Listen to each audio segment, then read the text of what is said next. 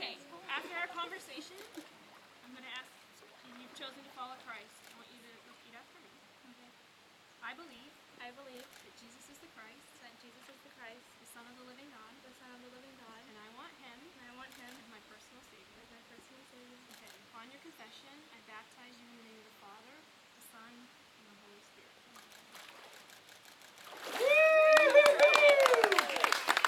Yeah! Amen. Amen. All right, Evan, I'm going to take your confession as well. Would you repeat after me? I believe that Jesus is the Christ, the Son of the living God, and I want him as my personal Lord and Savior. Amen. Evan, upon that great confession, it is my honor to baptize you in the name of the Father, Son, and the Holy Spirit.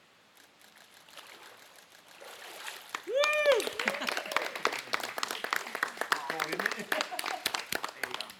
Now you're good. Jacob, it's cold.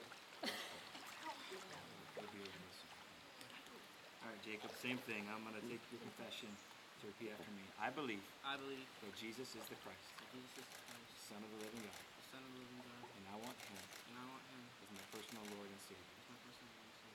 Jacob, upon that great confession, it is my honor to baptize you in the name of the Father, Son, and the Holy Spirit.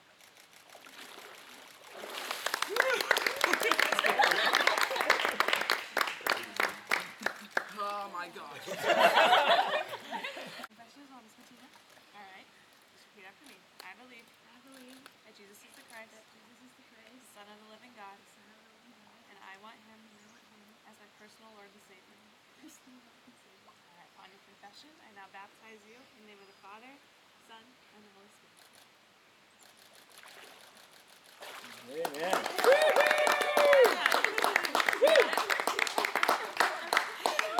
I'll help push you out. Push me out. It's my honor to take your confession of faith. So if you would repeat after me. I believe that Jesus Christ is the Son of the living God, risen to save each and every person. And I want him as my personal Lord and Savior. Based on that confession, it's my honor to baptize you in the name of the Father, Son, and Holy Spirit.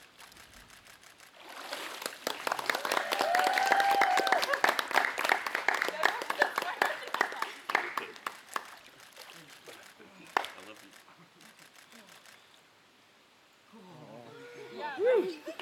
All right, everybody, reach hands out here. Let's come on in here. Let me get in here. Oh, wait. Oh, you're okay. I got you. You ready?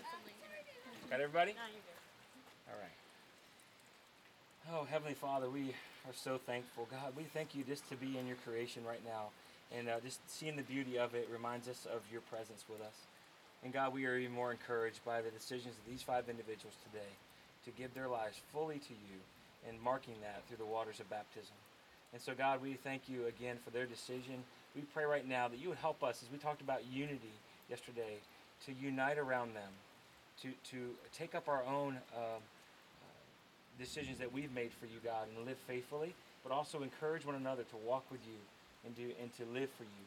So, God, we lift these 5 friends of ours, brothers and sisters in Christ, up to you.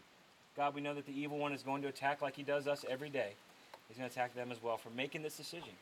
So help us to support them, encourage them when they do fall, which they will, to pick them back up. And as Camille said earlier, to understand that there is a breaking of the spirit that happens when we make a mistake, and we want to come back to a place of restoration, repentance, and living for you again. So God, we just pray for a hedge of protection around them, but also that we would walk with them faithfully as we live for you. God, we thank you again for this day. Help us to have a fun next few hour or two, whatever that is that we're here until we head back. Give us travel safeties as well. We pray these things in Jesus' name. Amen. All right. I know, I saw that too.